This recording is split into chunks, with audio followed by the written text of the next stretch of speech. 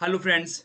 Salts and organics observed on the Jupiter's moon Ganymede surface by NASA's Juno spacecraft.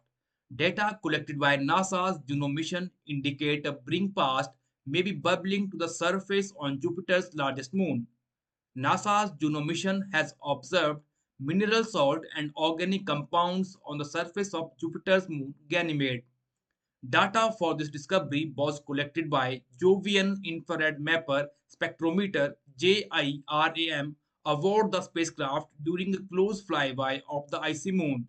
The finding, which could help scientists better understand the origin of Ganymede and the composition of its deep ocean.